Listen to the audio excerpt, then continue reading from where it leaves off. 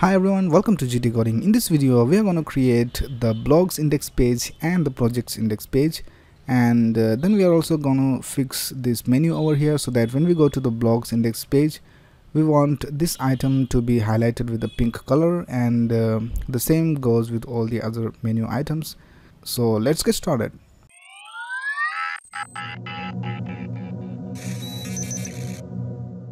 Now let's go to our blogs page. So we'll click on this menu item, and we can see that we have these 3 posts over here. Let's see where we are getting this info from. So we'll go to our code editor, and here we can see that we are getting the data from index.php page. So we'll just go ahead and delete everything, and we'll just type index.php and we'll save it, and we'll see whether it is reflecting in our page. So I'll refresh this page, and here we can see that we get index.php printed. So it means that everything that is inside the index.php file is printed in our blogs section. Now we'll go to the projects section, and we can see that the same file is also powering the projects section. So first of all, we'll start designing the blogs page. So we'll go to our Visual Studio Code, and we'll copy everything from the front page.php because everything is gonna be almost the same. So we'll just copy everything from there and we'll paste it in our index.php file. And here we have to remove some things from here. So we'll remove the banner because we don't need a banner in the blogs index page, and then we need to remove the project section. So just select from here, and we'll also remove the source section. So we'll delete both these sections. So if I save it and if I go to the blog page, you can see that we get 2 of the blogs listed over here. So what we want in our blogs index page is that we want more than 2 blog posts displayed, and we also want a pagination over here, so that if we are displaying 10 posts per page, we want to go to the next page using the pagination. So we'll go to our code. Now we don't want this custom query over here because we are already displaying the blogs because it is the blogs page, so we don't need this, and we also don't need posts per page as 2. So I'll just delete these lines of code, and we also have to delete this. Now we'll save this and we'll refresh our page. So here we can see that we are getting all the posts from our website displayed over here.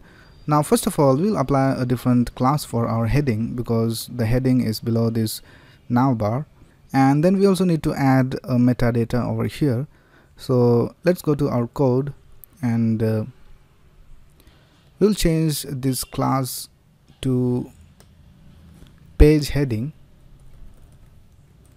And if I save this and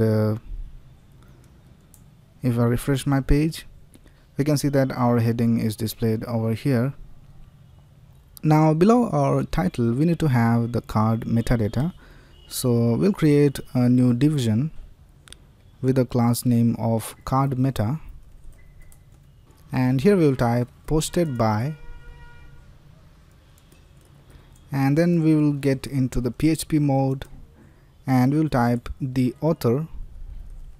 So this function is gonna get the author of the particular post, and then we'll type on, and we have to specify the date over here. So we have a function called the time, so we'll type the time over here, and in here we can specify the format of our time. So we'll type fj, y, and after that we have to specify the category. So we'll type in, and it should be inside a link. We'll create an anchor tag, and in here we will get back into the PHP mode, and here we will type echo get the category list,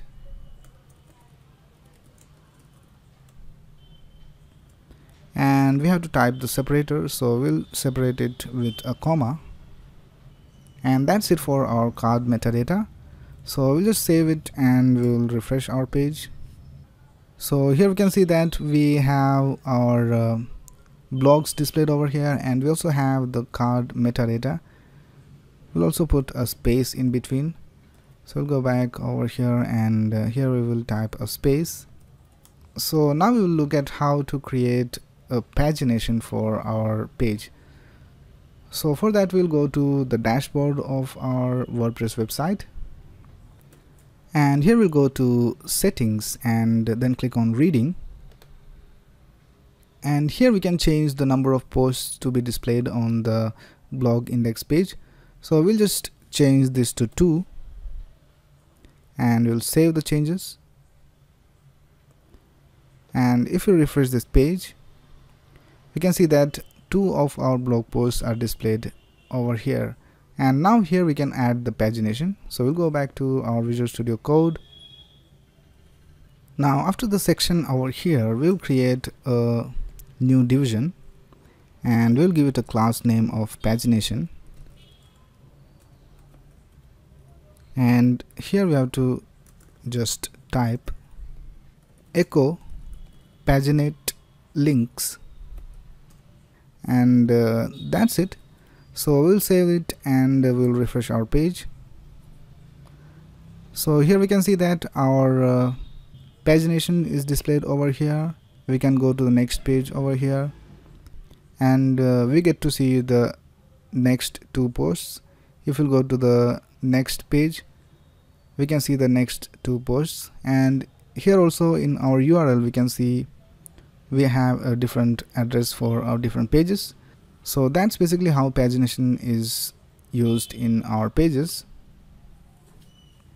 Now if we go to the projects, we can see that all the projects are displayed over here, and we don't need to use any custom queries because WordPress determines which type of post should be shown based on the URL over here. So it says projects over here, so all the projects will be displayed over here, and if we have blog in the URL, all the blogs will be displayed over here.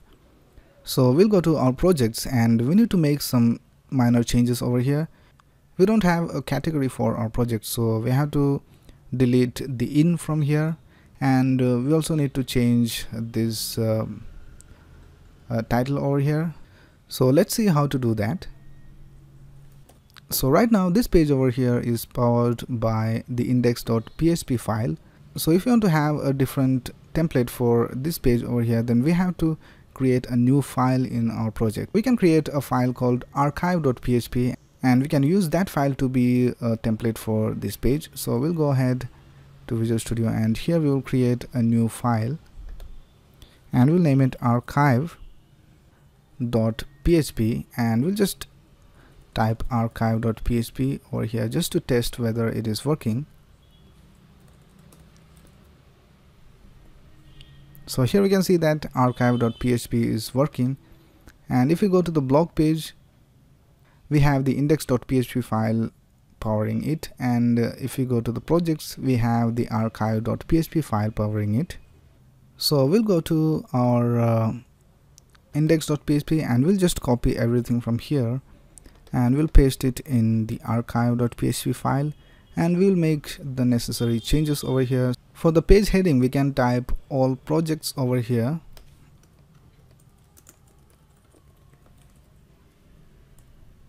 We can see all projects is displayed over here, but there is one more function in WordPress called the archive title.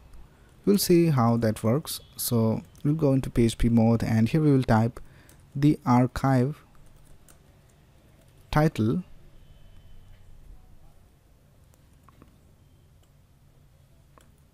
we can see that it displays archives and then the type of the archive. So we can use this same title for all the other archives that we have.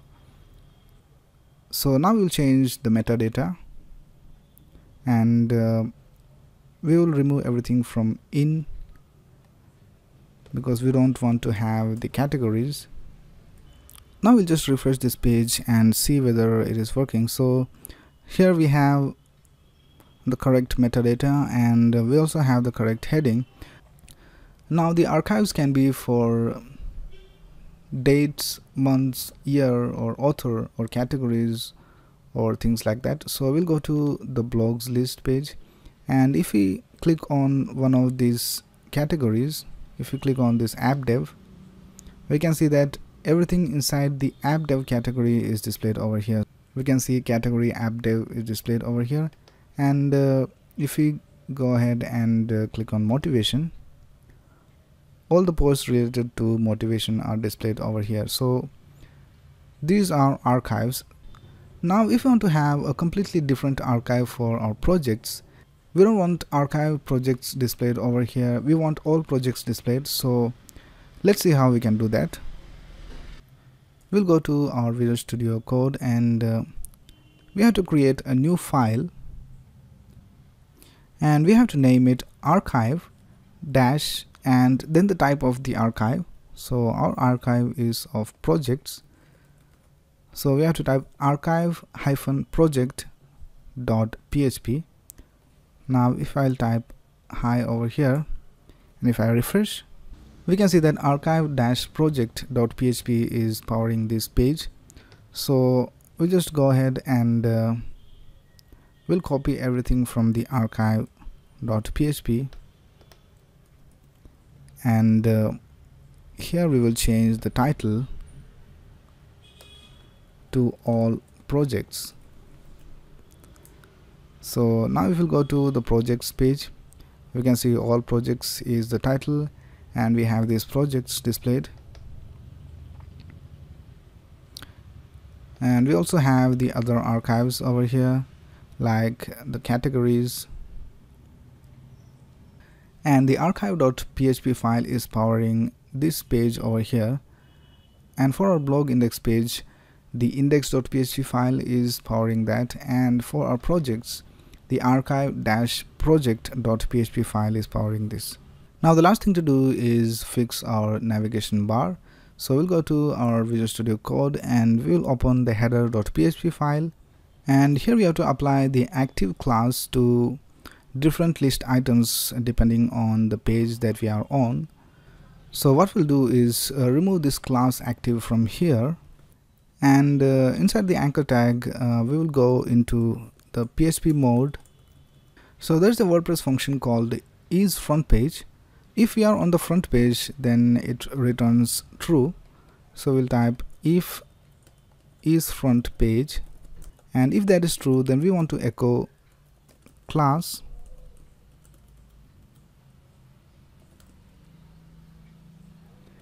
active. So that's it for the front page. Now we'll just copy this, and now we'll go to the next list item. So here inside our anchor tag, we'll just paste it, and now for this we have a different function. So it is called getPostType. So we just cut this, and here we will type getPostType, and we'll say post over here. So now if we are on a blog post, then we will echo class active on this list item over here, and we'll just copy this from here, and we'll do the same thing over here, and instead of post we will type project. Now for the next list item, we have a different function called isPage. So this is not a post type, it is a page, so we have to use that function over here. So we'll type isPage, and here we have to type the name of our page. So if it is the about page, then we will echo class active on the about menu item. So that's basically it for the active class. So just save everything, and we'll see whether it is working. So here we can see that we are on the projects page, and we get the projects menu item highlighted over here. If we go into one of these projects, the same thing is highlighted over here. If you go to the about page, we have the about menu item highlighted. We'll go to the blogs page, we have everything working correctly, and at last if we go to the home page, we have the home menu item active over here. So that's basically it for this video. If you have any doubts, you can ask in the comments below, and click on the like button if you like this video, and subscribe to this channel to get the latest updates. Thanks a lot for watching. Have a nice day.